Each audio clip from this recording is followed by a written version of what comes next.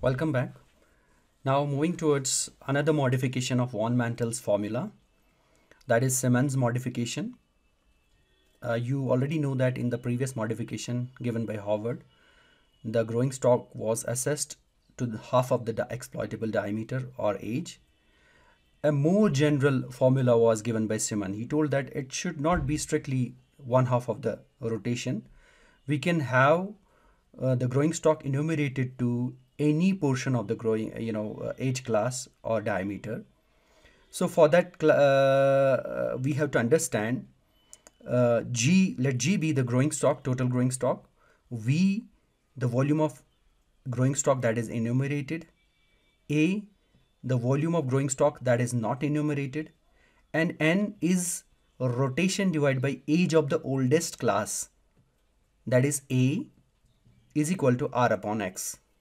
To further understand this, let's assume that we have a rotation of 120 years and X is the age, that is 20 years, up to which we have decided to enumerate the growing stock up to 20 years diameter, or for that purpose parallelly we can say 20 centimeter diameter.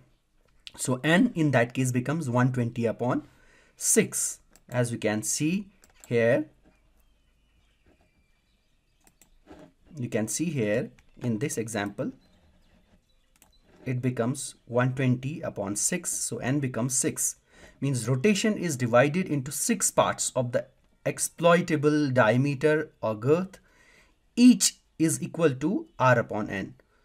To further understand this, let's have a look at this diagram where A, B and C represents the growing stock and V represents the growing stock that is being enumerated up to the age or diameter, that is X, this portion. So this portion we are going to enumerate using Simmons modification, and this portion, the left out triangle A, is the unenumerated portion of the growing stock.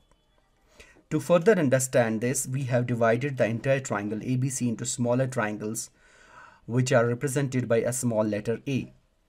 And now from the figure it is clear that growing stock volume measured is represented by BCDX, that is B, C, D and X. This is the growing stock that is to be measured for or enumerated. Now the triangle AXD is equal to A. This smaller triangle AXD is the volume unenumerated. As I already told you this, all the triangles are marked as A, smaller triangles. We have divided this for the purpose of calculation to make it more easier and understandable. Now the total growing stock of A, B, C, the whole growing stock can be represented by A, this triangle, plus 3A, 1, 2 and 3A, plus 5A, 1, 2, 3, 4 and 5A, plus if we have another perpendicular line here, means this will be 5 smaller triangles, 1, 2, 3, 4 and 5, then another one, 1, 2, 3, 4, 5, 6, and it will go on till we reach up to the rotation age. So here it follows the total growing stock follows can be estimated by using a formula which is given by A plus 3A plus 5A and so on up to 2N minus 1A.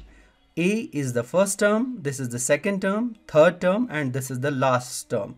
Now looking at this equation, it looks like it is following an arithmetic progression. Now we know the sum of terms in an arithmetic progression, the summation can be estimated as G is equal to N upon 2 bracket A plus 2N minus 1 into A, which is the last term. Further solving this, we have G is equal to N upon 2A plus 2AN minus 1. So we are multiplying this by the term A. Further, solving this, we get G is equal to N upon 2. Cancelling this A and A, we are left with 2AN. So G is equal to N square A. This becomes the first equation. Now, we know that enumerated growing stock, that is V, is equal to total growing stock minus smaller triangle A. This V is equal to total growing stock, which we call as G, minus this smaller triangle. So putting the equation 1 in this formula, we get V is equal to N square A minus A. Further solving this, we get V is equal to, taking A as common, we are left with N square minus 1. This becomes the second equation. Now, dividing first equation by second, we get G upon V is equal to N square A, that is here, and N square A minus A, that is here. Further solving this, we get A and A gets cancelled, N square upon N square minus 1. Now, solving this for G, that is total growing stock, is equal to V into N square upon N square minus 1. This becomes our equation third. Now, we know that annual yield Y is equal to 2GS by R, that is von Mantel's formula. Now, putting this von Mantel's formula in this equation, we get Y is equal to 2N square upon R bracket N square minus 1 into V, which becomes our next equation. Now, which is the yield which we get using Simmons modification, formula, wherein we can enumerate growing stock up to any n, up to any n. It is not defined. It's up to you to define that. Then we have in terms of, we can put n in terms of R and X, as in the initial slide we found a relation between R, N and X. In terms of R and X, the same Y can be converted into converted in terms of R and X as 2R upon R square minus X square into V. Now this is in terms yield in terms of N, and this is yield in terms of R.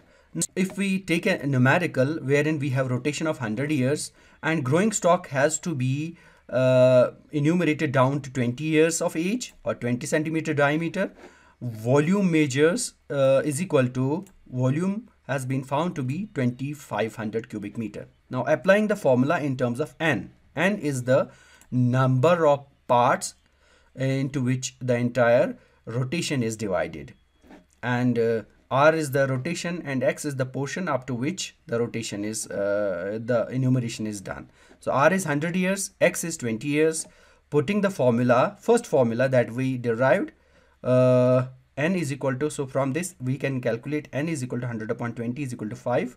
So we get 50 cubic meter, and applying the formula in terms of R and X, we get the same 50 meter. We can use either of the formula to get yield using Simmons modification formula. Thank you.